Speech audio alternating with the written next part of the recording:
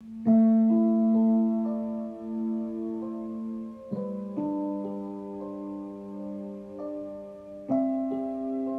blessed day and welcome. This morning we will be meditating from the book of Romans, chapter 12 and verse 3. For by grace given to me, I say to everyone among you, not to think of himself more highly than he ought to think, but to think with sober judgment, each according to the measure of faith that God has assigned.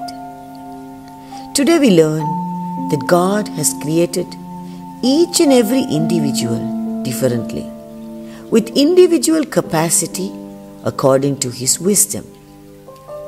Therefore, we must never compare ourselves, our individual ministries, struggles, blessing, or even answer to prayer with others.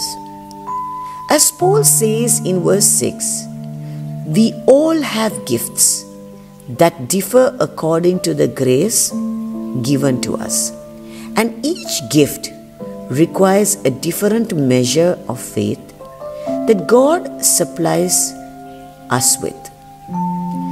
As such, this measure of faith enables us to use sober judgment to assess how we can use our gifts as a unique member of the body of Christ. God favored Mary above all other women because He created her with the capacity not only to deliver the Son of God to this world, but also to endure the pain of experiencing His brutal, painful, unfair death on the cross. How can a mother bear her own child being unjustly beaten, whipped, abused, verbally and physically, insulted in her presence, and still live a life of surrender while continuing to serve God faithfully unto the very end?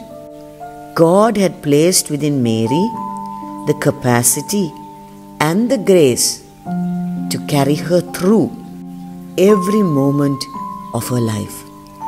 In the same way, we see David's mother, name unknown, was only called to deliver the most loved and honored king of Israel, while Deborah was called to fearlessly represent Israel in the battle and win the victory alongside Barak.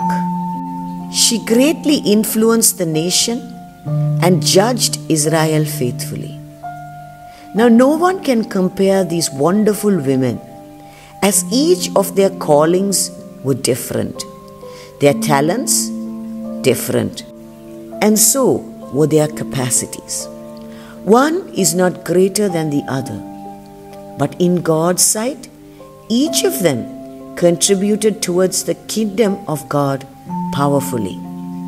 Whatever the Lord has assigned for you to do it with all your might. Never compare yourself to others, for God created both the brain and the smallest toe to complete the body. Their functions are different, but they are both equally important for the work of God. Let us pray. Heavenly Father, I am so grateful for what you have deposited within me. Help me never to compare myself, but to do my best and live to the fullest. In Jesus' name I pray.